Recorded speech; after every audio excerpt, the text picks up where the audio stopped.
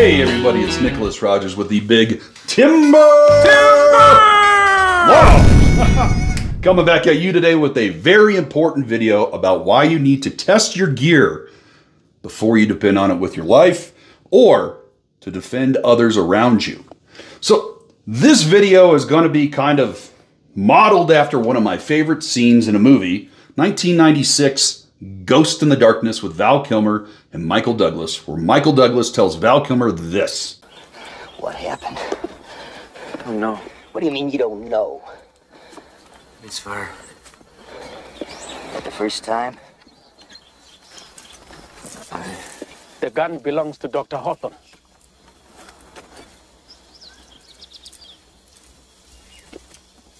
You exchanged weapons? You went into battle with an unproven rifle. So what happened? Well, I purchased this pistol to be a firearm used in a truck gun series that I have coming out here very soon, and I took it to the range today to put it through its inaugural paces, and lo and behold, I had some serious issues. Check it out.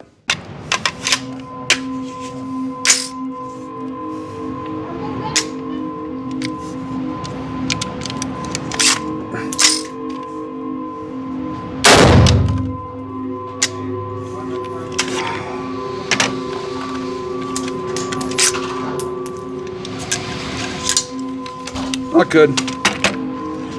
Okay. All right. So we're getting very light primer strikes. Very light. So as you can tell, I was getting light primer strikes. Now, if you don't know what that means, it means that the firing pin that's in the bolt wasn't being hit hard enough by the hammer, or the firing pin was too short in order to strike the primer on the rear part of the casing hard enough or deep enough in order to get that primer to ignite. Now, if that primer doesn't ignite, then the gunpowder doesn't go boom and you don't get a bullet going down the barrel. That can be dangerous, especially if you're going to depend on this with your life. Now, before you cast judgment on this pistol, just be aware that by the end of my range day today, it was running perfectly.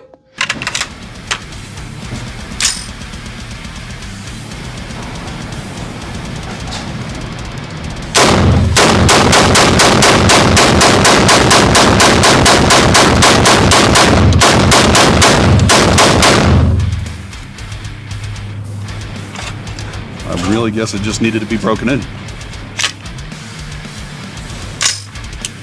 Ooh, this is smoking hot.